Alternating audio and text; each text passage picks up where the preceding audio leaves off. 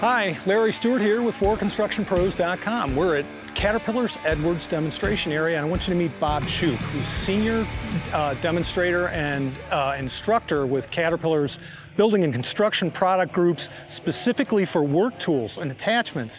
Bob, the Caterpillar smart attachments are really bringing a level of intelligence to the front end of skid steer loaders. Absolutely, Larry. They're a game changer into the industry right now.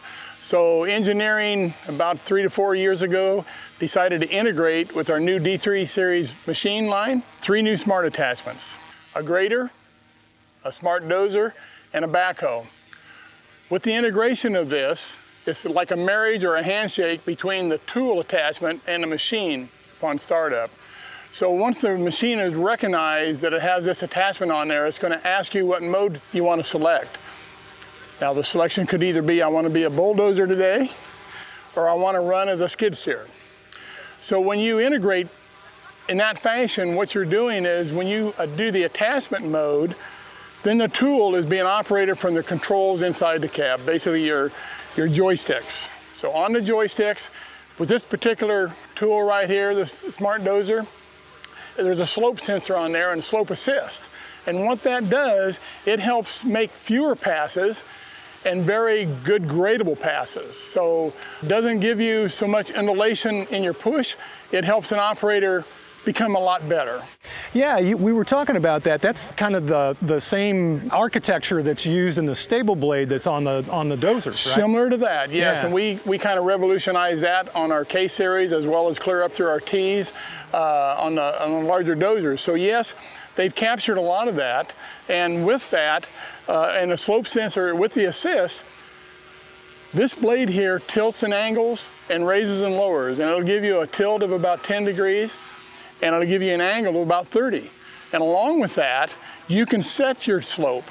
So if I want to, within the cab, I can memorize what degree, and it's all in the advanced machine display. It is going to show me my degree or my level in percent or slopes, whatever I want, degrees. And once I've done that, I can memorize that. So as I'm cutting a ditch or working on a grade to a road, I can turn around and come back, and I can mirror image that by hitting a button twice, and it's going to roll back to me there.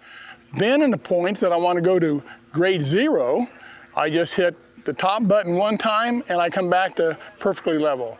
So It's a real dream for an operator to run. Yeah, that sounds really interesting. So that handshake when you start this machine up with the electronics plugged in, that affects the control options that you've got too, right? So basically, yes. So both your machine and your tool attachment are talking to each other.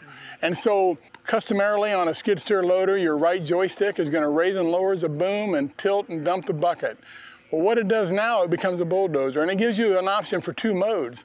It'll give you a tilt mode that allows you to keep the booms in the boom stop, and then the blade will basically tilt back and forth as you're grading and leveling. Or for a person like me that's got many years running a bulldozer, I kind of want to raise and lower that blade myself, so I can have the lift mode. So you have those 2 options once you have started up and selected the attachment to run. So what are the applications for this kind of intelligence in a dozer blade? I mean, where does it really shine? Okay, so several different spots. Land clearing, grubbing of ground, fine grading, parking lots, buildings, accessories, cutting ditches, cutting grade. With the optional IMU that you can add to the car body of the machine, on your display, it's going to give you an indicate only of mainfall. And with that mainfall, it's either going to let the operator know that, hey, I'm running flat, or I'm starting to build a 3% rise, or I'm going down 3%. So it gives that indication along with the slope. When you set your slope for a 1 or 2, 3% grade, it follows that in the assist mode. So it makes it so much easier for the operator to make fewer passes, and a couple of things, it saves fuel. You know, when you do less, and frustration. Sure. I think anybody in the past that's run some sort of a dozer blade on any type of machine will understand the assist that we're giving us now makes it so much easier for a novice as well as a guy that's been in a seat for 20 years. You mentioned grubbing and clearing. What advantages does this kind of system offer in that sort of rough work? Well, take a look at the blade itself. It's 92 inches wide, and it angles up to 30 degrees both ways and gives you that 10-degree tilt. But look how robust it is. It is patterned after our VPAT blade that we're running on our small tractors now. So if you're in an area where you're going to do some land clearing or pushing off some heavy dirt and soil, this is the ticket right here. Right. It's going to have a lot of endurance for you. It's got replaceable cutting edges. It's very, very stable.